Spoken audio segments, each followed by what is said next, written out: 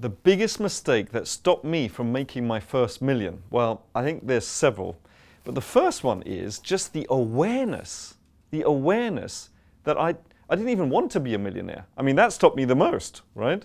I didn't even realize the importance of money. I didn't realize. And money is important. I'm not saying money is more important than anything else, because before one of you says, yeah, but love is more important than money, you can't compare the two. Look, what is more important, my right arm or my right leg? Well, that's a stupid comparison, because sometimes I need my right arm and I don't need my right leg. Sometimes I need my right leg and I don't need my right arm. So it's just as important. But I didn't realize money was important at all. I didn't focus on it at all. I focused on having a lot of fun, obviously. I'm not going to tell you what that means, but lots of different things. And just enjoying life until I had enough pain, because I was sleeping on my brother's floor and I was over £100,000 in bad debt. And I realized that my thinking had to change, because my thinking was just going to get me more into debt. So I had to change that thinking in order to get me out of debt. Now, why am I telling you all this? Number one is, if you want to make any change, let's say you want more money in the bank account, is awareness that you actually want something and that you need to change yourself. Because most people say, oh, I'm not broken, I don't need to change. Well, if you want more of something, right? If you just do the same thing, you're just going to get more of what you've gotten. You need to check. Now, listen, you've heard this before, right? But honestly, I promise you, you need to have that awareness that normally comes whether you're inspired to make a change, or that you have enough knowledge that you know that you can, or more likely, at some stage, probably in the future when it's too late, you will have enough pain and then you want to change.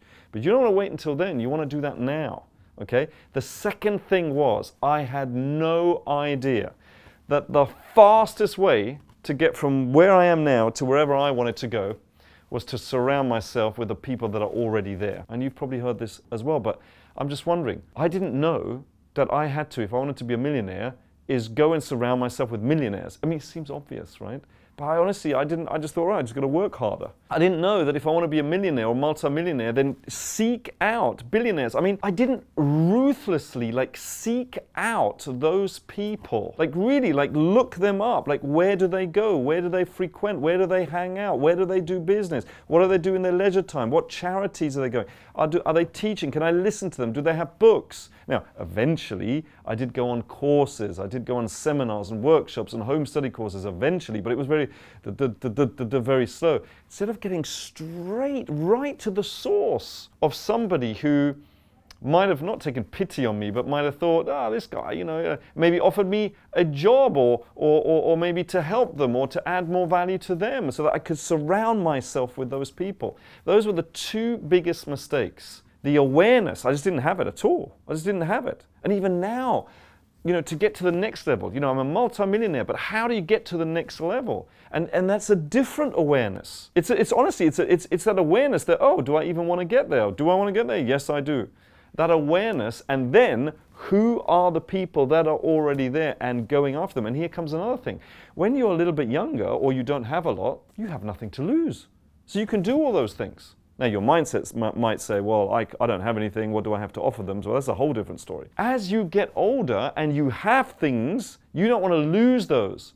So you stay in your comfort zone. So if now I'm saying, well, I want to get to the next level and I want to surround myself, can I really be bothered? Do I really need this? Do I really want to spend the time? Don't I want to spend, the second part of my life more enjoying myself a little bit? So all these other things. So again, it definitely is about the mindset part, the awareness, working on that. Do I want it? Don't I want it? What do I want? How much do I want? Why do I want it?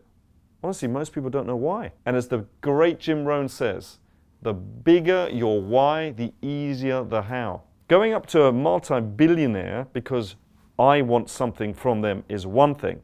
But if I had a charity, if I had people, orphans, something, that really needed this money, I would go up to that multi-billionaire much quicker than I would if I was doing something for myself. So when people say that mindset is 80% of success, it sure is, okay? So for me, What stopped me the most, the mistakes that I made, is actually that awareness that I even wanted a million. I didn't know that I really had to surround myself with those people. Because this is not the first time you've heard that you need to spend less time with the friends that are kind of dragging you down, that just because you happen to go to school with them, and that, that doesn't mean they're the ones that you need to surround yourself with at the moment, right? You've probably heard all of this stuff, but are you really going to do it? I don't know, man. Most people don't. They hear stuff, they go, oh, yeah, but they don't do something about it because they're so in that comfort zone, which is comfortable, and the other thing isn't. So the question is, do you really want it? And I was in so much pain living on my brother's floor with £100,000 worth of debt that I had to. Do you remember the three things? You're either inspired to do it, you either have the knowledge to do it, or you have enough pain. I luckily had pain. And that's when I started moving. So it's up to you now.